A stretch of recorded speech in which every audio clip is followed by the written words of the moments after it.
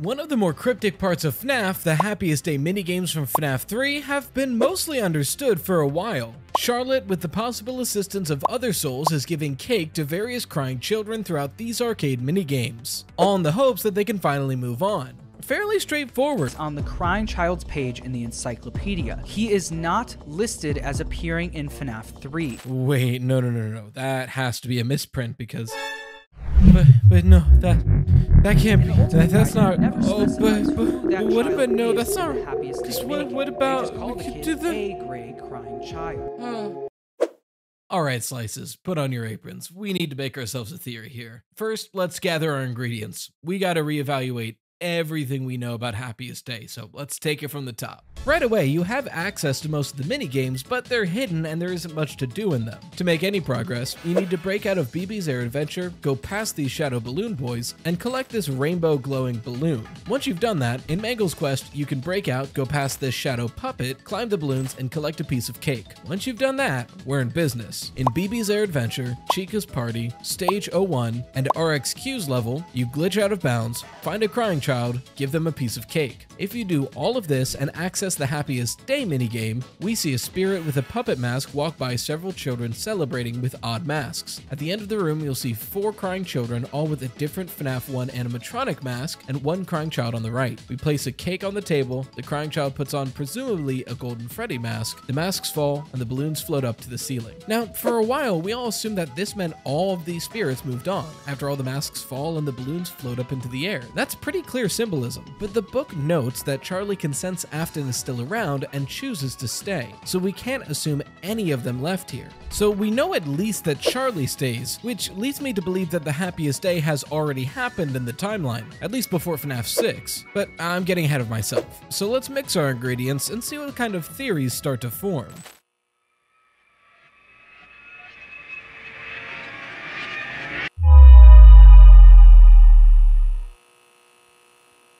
Okay, test 1. That's strange. It's not contacting anything, it's showing a map? If it's gonna show me a map, maybe I can find a way out of here. I know there was one. Well, I guess we'll do that then. Wait a minute. Is that what I... Look at that. A sponsor. Oh, I can always use more supplies.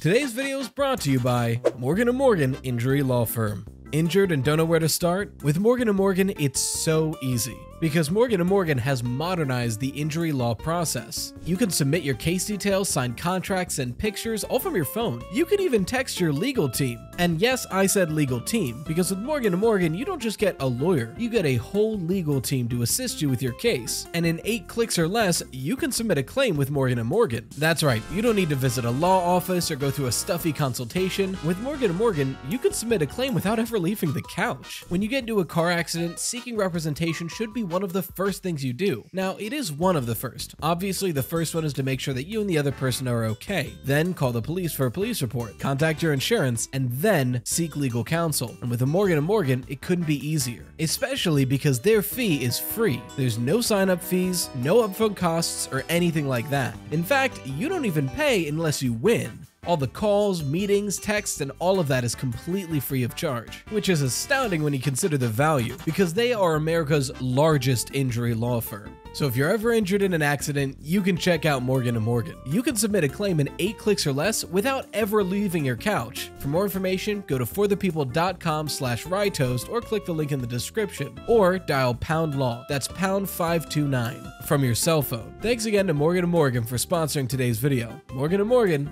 for the people. Ooh. A key. Interesting.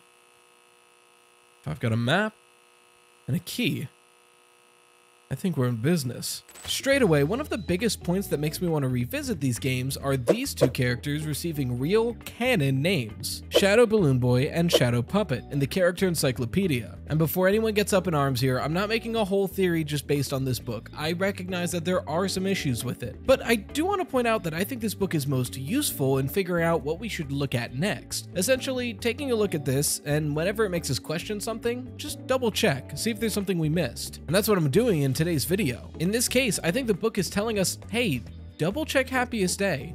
Do you really know what's going on? It names 2 previously unnamed set pieces and points out that maybe some people could stay after the balloon moving on scene. So back to these guys. Actually, one more. This book mentions these 2 by name, so I think we can officially name this thing Shadow Cupcake. It appears in Chica's party, and I mean, if these 2 guys get a name, why not Cupcake? Immediately, this naming convention jumps to the front of my mind, because there's only one other character in the franchise with a naming convention of Shadow Freddy. This figure in the actual world of FNAF, who I speculate to be the agony-fueled reflection of Cassidy. Regardless, Shadow Freddy can often be seen paired with RWQ, as they're both mysterious, very rare creatures with a similar visual design. I mean, RWQ is part of the Happiest Day minigame. Why is this important? Well, between RWQ's appearance and special delivery and the direct call-out of Dark Remnant in the character encyclopedia, I think it's pretty safe to assume that RWQ is a creature made of Dark Remnant, the game timeline equivalent to Agony from the books. This is bolstered from the parallels we see in the story Hide and Seek from the Fazbear Frights novels. What is Dark Remnant? We'll get into that, trust me, but stick with me for a second. If RWQ and Shadow Freddy are so similar, and we suspect that RWQ is made of Dark Remnant, then we could also speculate that Shadow Freddy is the same. All this to say, it's possible that the term Shadow and this visual design denotes a creature made of Dark Remnant, especially if those creatures exhibit similar characteristics and do similar actions to Shadow Freddy and RWQ.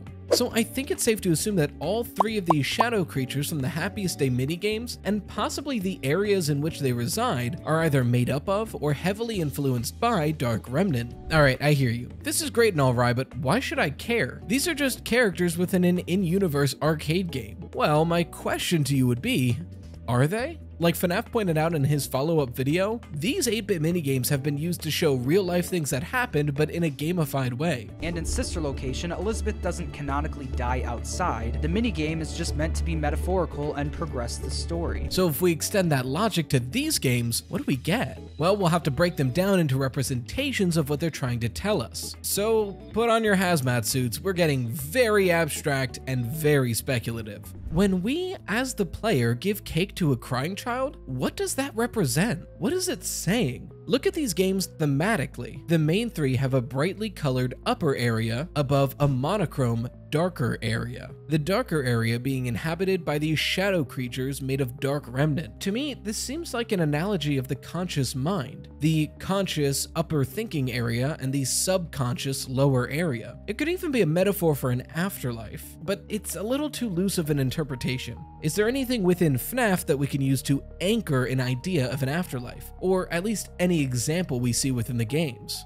Yeah, 2 things. FNAF World and Ultimate Custom Night. Although we have no idea how, we're almost certain that Cassidy, or to be more correct, specifically the one you should not have killed, was able to create this hellish purgatory to torture William as long as they possibly can. So we know that for some reason, spirits in this universe can create essentially a purgatory for other spirits, or at least manipulate this otherworldly space to dwell within it. It's weird, but it's what the game presents to us. But FNAF World shows us that not only is this not special to the one you should not have killed, it's also not the only purpose to create one of these spaces. FNAF World tells us that it's a special place, but something outside has affected the inside, and now we as the player have to leave breadcrumbs to help someone move on. In it, we travel through this bright, colorful world and occasionally dip down into this monochrome, darker area. Not only does this nearly match one-to-one with Happiest Day from FNAF 3, but the things you do in this monochrome world directly reference the way you access the Happiest Day minigames within FNAF 3. Now, this isn't the first time that I've drawn this parallel, but in hindsight, I think my last interpretation was wrong. Previously, I speculated that FNAF World and FNAF 3's Happiest Day are 2 ways of telling the same story. In essence, it was just a retelling on how Charlotte helps the crying child to move on. But there's 2 problems with this. First, if FNAF World is just a retelling of helping the crying child to move on, what about the other 4 kids? And second, the character encyclopedia doesn't even say the crying child exists in FNAF 3. So why are these 2 games connected? Well, I think it's because it's showing us what Charlotte does to help souls move on, because she does this not only in the Happiest Day, but again in FNAF world. We've been in the thick of the astrophysical talk for a bit now, so let's try to anchor ourselves back to something physical in FNAF. Try to bring in some evidence so we don't lose ourselves here. Remnant is a bit of a hot button topic within FNAF, but for the most part, a good chunk of the community can agree that it has something to do with the soul. And in the Ultimate Guidebook, we get a bit more information about this elusive substance. Quote, if remnant is a conductor of emotion, it's possible that bright remnant forms from positive emotions, while shadowy remnant is formed from negative ones. Shout out DJ Aiden / Convenient Lamp for that picture. Okay, that tracks with what we know about shadow animatronics so far, but we're still missing something. Go back to Ultimate Custom Night. We know that the one you should not have killed is creating this purgatory to torture William, but how exactly are they doing that? We get hints to it via some death quotes in the game. I am remade, but not by you. By the one you should not have killed.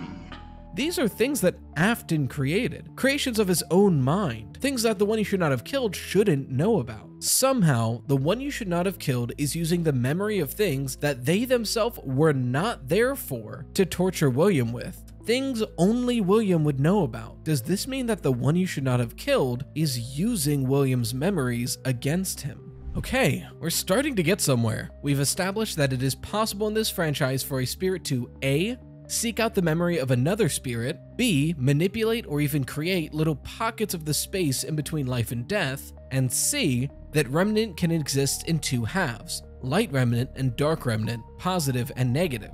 Now we look back to Happiest Day. Now these abstract representations can be given weight. What do all these minigames have in common? There's scenes of a fun day at Freddy Fazbear's Pizza, and in each of these, we find a monochrome child crying, and we give them a colorful piece of cake, a happy memory. And it's then that they open their eyes. I think we've nearly cracked this thing. The only question left really is, who are these kids? Realistically, we have two options. It's either the missing child incident victims or the dead child incident victims. So personally, I'm a believer of Molten MCI. Essentially, the missing children incident souls were used to fuel the Funtime animatronics during experiments. The Funtime animatronics then form into Ennard, Ennard splits off into Scrap Baby and Molten Freddy, and now all the missing child souls reside within Molten Freddy. The problem with this theory is no one really agrees on how the missing child incident kids end up in the Funtimes. I went into this at the end of my last video, so I'm not going to go too far into it right now, but essentially my idea is that since FNAF 2 really establishes that pieces of the original animatronics are used to create and repair the toy animatronics, in doing that,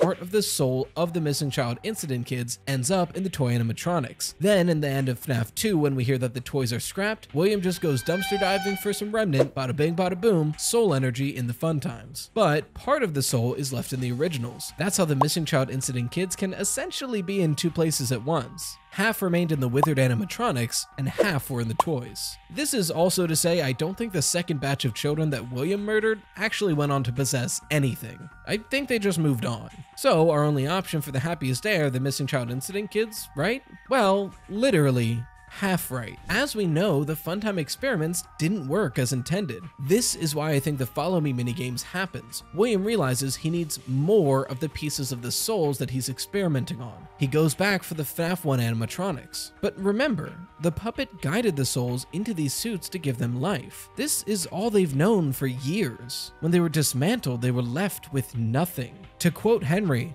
"And he robbed them of the only thing that they had, again."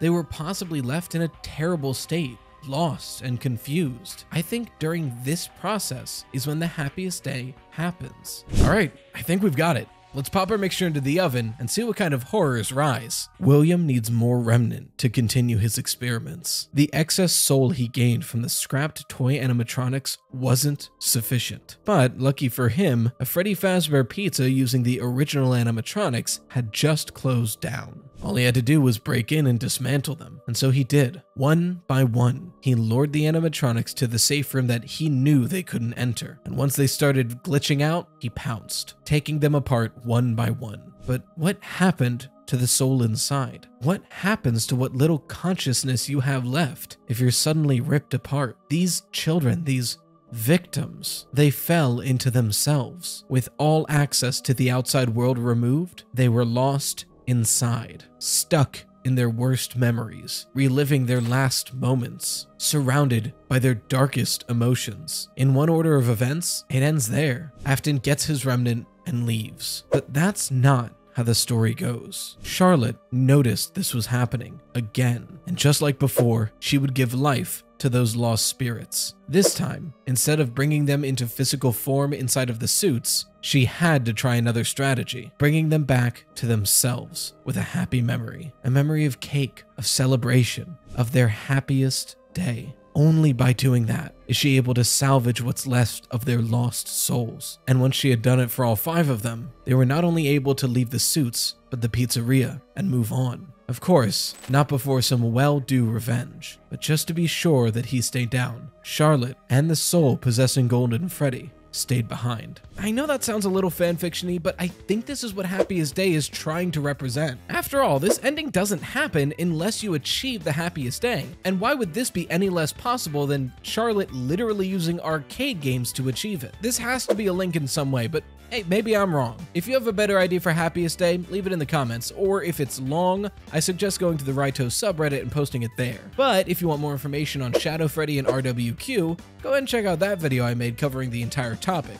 It gets pretty weird. For now, a huge shout out to the best patrons, the Toasted Slices, Emberisk, Charlie Bean, Lovey Puppy, Stormachow, Just BKZ, Chickpea, Lola Fembo, The Viper 26, Lehan, James Reiner, Emily De La Sierra, INGD, Givo, Snowblossom, Nika, Raven Eris, Angel, Glamrock Bonnie is an Agani, Dionysus, Bucky Ray, Mariah R, Razvan Rooks, Luce, and Mystic Angel. And until next time, as always, stay toasty, Slices.